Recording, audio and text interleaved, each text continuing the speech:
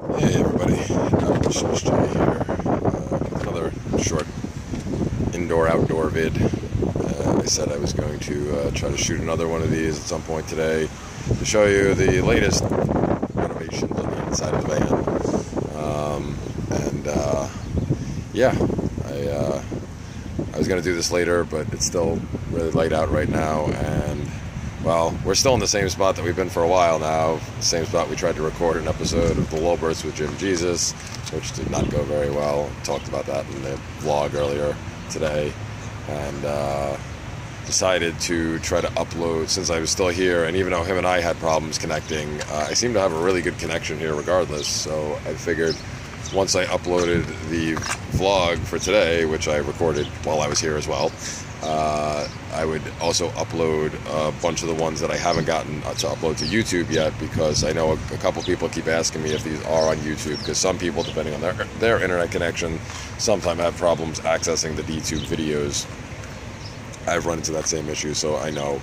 As I said, I do like to put, I've tried to make Steemit my new home, so I do try to give the Steemit community first cracks at all this stuff, which is why it goes up there first. And obviously, I'm not really a big fan of YouTube, because they have, they demonetized our channel a number of times before they finally demonetized it for good. So at least with Steemit, I have a chance to make a little something. So that's why they go there first. But I will put them all up on YouTube at some point, including this one. This will make it there too. But yeah, so I've gotten a lot of requests to put stuff up on YouTube, or some of the things that they couldn't see the past couple of vlogs. So while I'm sitting here waiting for those to upload, I figured I would get out and shoot a little video. So let's see. We have now the inside of the car again, and as I was describing last night, there's Murder Dog. Hey, Murder Dog. As you can see, I've now cleared out the entire passenger side, basically, in the back. There's no longer anything. I had the pet ramp standing up here with tied with a bungee cord and a bunch of other stuff jammed in here. And since my little excursion to the dollar store, Dollar Tree yesterday, there's the bucket that I put up, and got some stuff hanging there. So some of that stuff's off the floor. Got those clothes hanging up over there, so they're out of the suitcase, which makes the suitcase able to be crushed in a little further. So now I'm able to stand it up, and it's a little more out of the way. So now obviously we still don't have a huge amount of space in here, but you can see Murder Dog now has this entire space. This is pretty much all of hers. And then at night, like I did last night, now all I have to do is pick up her bowls, which are right there, and just shift them over. And I can actually take the cooler out, the cooler, which is behind my seat, the Knox cooler, and just slide it right back here to this spot where the bowls are. And she still has all that space, and I can still lay my seat all the way back from that position, which is great. So that's where I slept again last night. And, like I said, I would like to do I'd like to figure out some other ways to do some shelving. I've been so busy doing other stuff, I really haven't put my mind to it. I'm sure if I do, I could figure all this out, and get some other stuff going on here.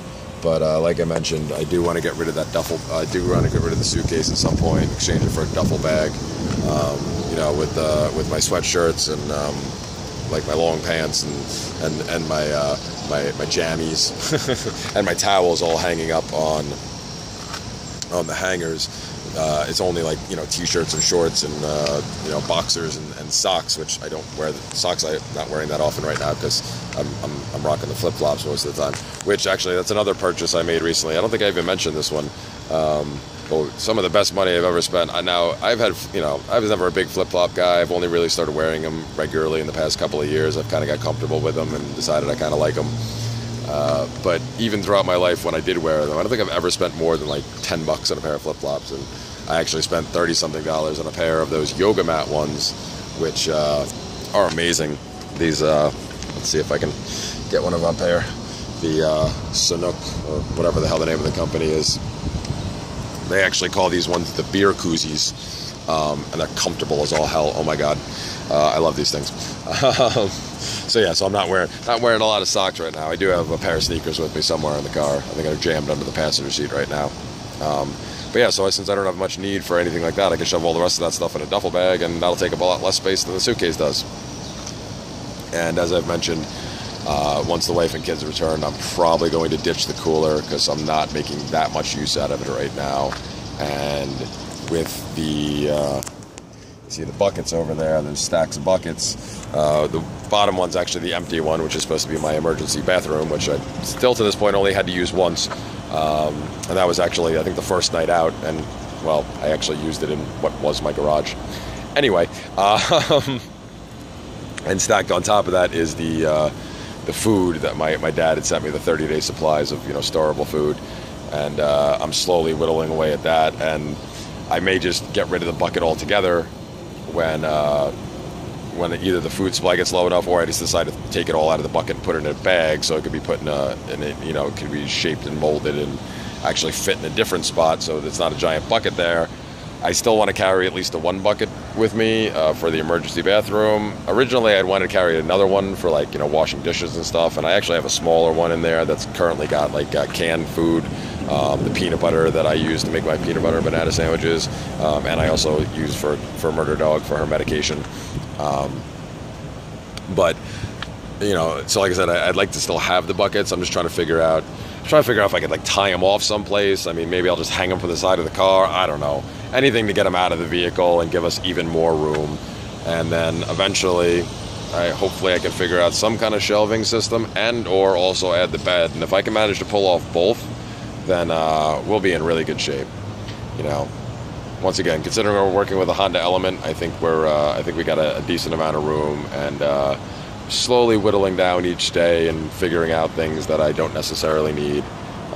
One of these days I'm probably going to go back up into the car carrier and reorganize that and possibly ditch some stuff up there, because that's where the pet ramp is now, and a bunch of other things, which I really haven't been using. I mean, obviously the camping gear I'm keeping there because I will most likely be using that this Sunday, Monday, whatever, once I head upstate and go stay at my buddy's big property up there. Yeah, there's a good chance I'll set up the camping stuff. But some of the other stuff I may not need, so we'll get rid of that too. Now, if I can just figure out a way to do consistent podcasting, we'll be all right. That's really been my biggest issue. Unfortunately, I may have to eventually break down and switch phone companies again and get myself back on some kind of unlimited plan, and then just start, tethering to my phone instead. I was trying to avoid doing that, but, it may become a necessity if I keep having problems trying to record stuff. But, right now, doing solo stuff's easy. I can record by myself, and as long as I can get the Wi-Fi to upload, I've been all right. So we'll figure it out. So that is how the inside of the vehicle is looking currently. And, as always, in a couple of days, it may change again. But, yeah, basically I'm just trying to get us the most amount of room and also position things in a way that I have to move the least amount of stuff at the end of the night to set us up. Because really what I prefer to do is pull into the marina, start setting up the window, the blackout shades, and then move whatever little amount I hopefully have to move, and then put everything in position, and then I can either read or watch a movie or whatever, and take Murder Dog out for her last walk, and then try to get some sleep, And unfortunately, those blackout shades, they're still, like I said, they're still working well. I said in an earlier video, they're still working well as far as keeping the light out. I keep waking up early, but I really think that's because of my bladder and not because of the light, because it really doesn't seem to be that bright in the car when I actually wake up. But the suction cups are not the greatest on these things. Now, I shouldn't expect wonderful quality. These things came 2 in a pack for $9 from China. Quality craftsmanship may not be exactly the case here, but yeah, they're like I said, the shades themselves do the job I need them to do, but the suction cups are a pain in the ass. Sometimes you can just kind of tap it against the window and it'll stick right away and hold, and other times you're pressing down and the second you let go and turn around and it pops right back off again. Try wetting them, leaving them dry. I've tried every different variation of this, and it's just it's pretty much a crapshoot on a few of these suction cups.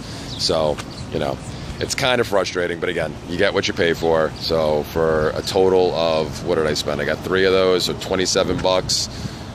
For a total of 37. My favorite, everybody thinks the answer to everything is 42 because of the hitchhiker. No. See, the Hitchhiker's Guide to the Galaxy? No. 37. 37 is always the answer. 37. My girlfriend sucked 37 dicks in a row.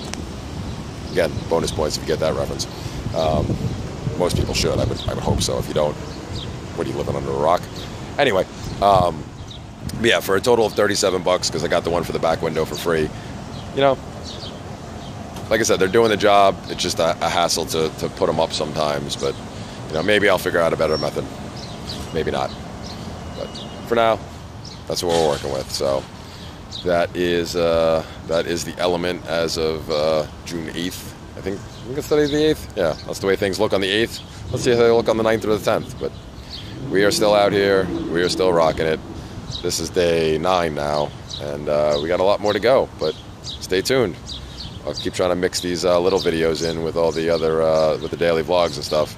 And got some more podcasts coming out soon too, so those will be up too. So again, if you just follow me through my vlog series and you haven't checked out my podcast, go check some of those out too. Got a Seeds of Liberty coming out soon.